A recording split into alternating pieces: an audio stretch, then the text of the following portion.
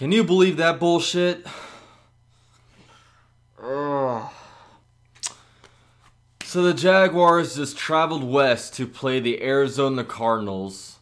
Not only the Arizona Cardinals, but the Blaine Gabbert-led, Byron Leftwich coaching Arizona Cardinals. And we go out there and lose. We lose out in the desert. Jaguars had an opportunity to move on to 8-3, but we are now 7-4. And now we're tied for first place in the AFC South, and given the tiebreaker, we're now in the wild card spot. And what a blown game by the Jaguars. I mean, we looked bad on every side of the ball. The offense sucked, the defense even sucked, special teams sucked, coaching sucked. It was all just terrible, and I'm going to go ahead and take it to the end of the game. I don't know what the hell Doug Marrone was doing. Like, from the point where the Jaguars got the ball with like a minute 14 left in the game to the time Dawson kicked a game-winning field goal, that's all coaching right there. I mean, we were all sitting there wondering, okay, what are the Jaguars going to do? 1:16 left in the game? Are they going to try to get not a touchdown, but a field goal opportunity to try to win this game in regulation? And then he decides to basically do a running back draw. And then we're like, okay, looks like Doug Marrone's going to play to overtime. And then it's second down for whatever reason we decide to pass the ball on a little slant play. And granted, it should have been caught, but it was incomplete. And all of a sudden, you stop the clock, and then you're sitting there like, what the hell are we doing?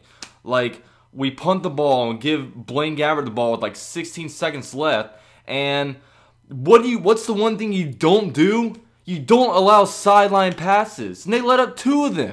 Two of them. You get in the middle of the field so you can tackle them down, and then this time runs out because they had no timeouts. And then this old man comes out there, old man Rivers coming out there kicking 57-yard game-winning kicks. I mean, holy shit, guys. Like, it was awful. And the whole game plan, you know what I mean? Leonard Fournette, he has like 10 rushes for like 25 yards. Let's see. We had a total, between our three running backs, Leonard Fournette, Ivory Yeldon, 29 yards rushing. They stopped our run game, and then it completely exposes our offense. You know what I mean? Like, Bortles, we all know Bortles isn't good. You know what I mean? He goes out there and does Blake Bortles stuff. He wasn't very good in the passing game.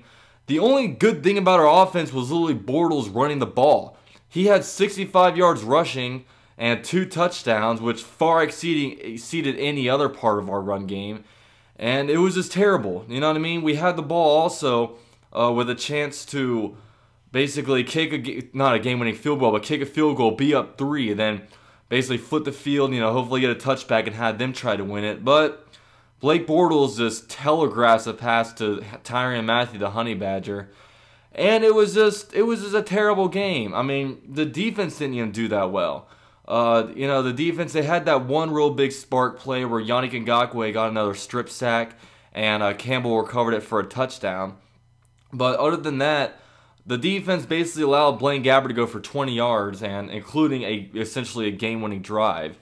It was just absolutely terrible. And the thing about it is, I know a lot of people are going to say, Blake's done, like, we need to move on from Blake. There's really nobody to turn to. The only player we got to turn to is Chad Henne, because we're not going to go out and sign another quarterback. You know what I mean? Like, there's no quarterback out there that's going to come here with 5 weeks left in the regular season, all of a sudden resurrect this team. So with the quarterback thing, we're going to have to wait till March to do any of that. So, I mean, I'll obviously discuss more about where I feel we should move with the quarterback in the offseason. But for now, Blake is our guy, and, Blake's legs was really the only thing that worked out for us on offense. I mean, he had a lot of bad throws, and, granted, a lot of his throws that he was, like, making were contested, but our wide receivers need to start making some plays on the ball. I saw 2 deep passes to Keelan Cole that could have been caught.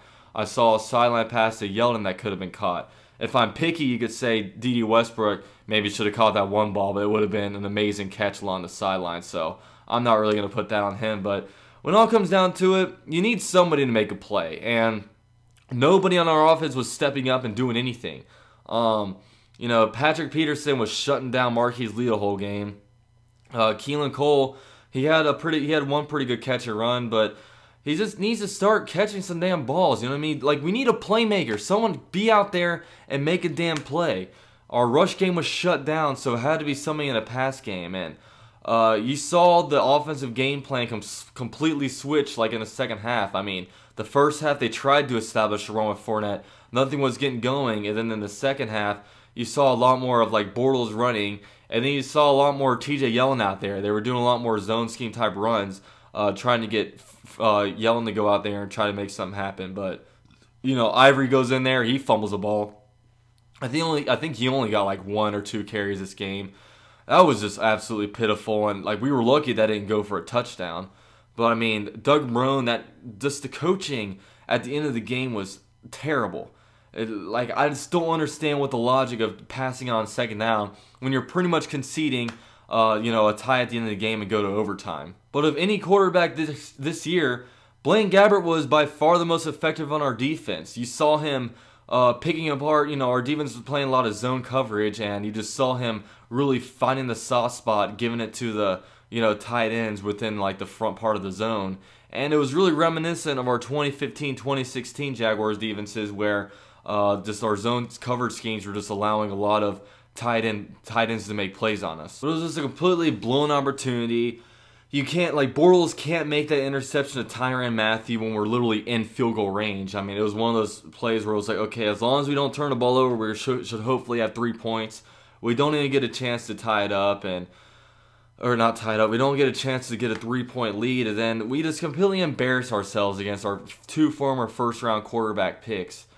Just, we have to be better than this. I mean, we're a team that, wants to play in the playoffs, to go deep in the playoffs, but if you shut down our run game, it's going to be really hard. It's going to be really hard to win anything and move the ball on offense when, what going into this game was the #1 rushing team in the NFL, goes in there, doesn't do anything. I mean, there were some good spots on our team, mainly from the defensive side.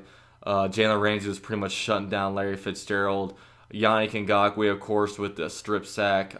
Barry Church got an interception, but it was just, there were a lot of opportunities that were just squandered. A.J. Boye misses a interception. You have Malik Jackson basically stripping a fumble, but there was some kind of illegal contact with Dante Fowler.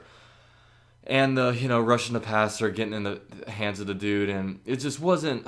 This whole game, I never had a good feeling that we really had any grasp of this game, even when we were leading the game. It just seemed like domination.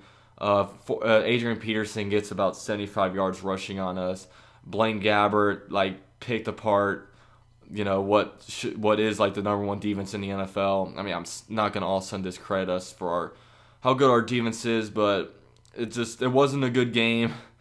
Our team sucked. Our coaching staff, we got completely outcoached, and it sucks. You know what I mean? It really sucks that a quarterback just isn't playing good.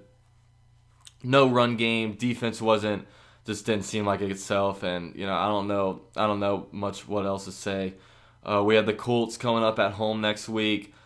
We currently sit at 7-4, tied for first place in the AFC South, although we are losing the tiebreaker just because of the head-to-head to the Titans. And, we got definitely have to take over this next game against the Colts. It's going to be a home game, so hopefully we bring that energy, and hopefully we can get the W, because we also have Seattle and the Titans coming up on our schedule. So the Jaguars, we just aren't good going to the West Coast. We lost another one.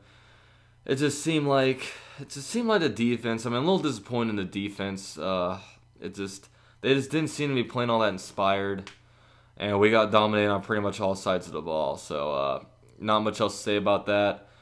This is UC at Jaguar, and I'm out.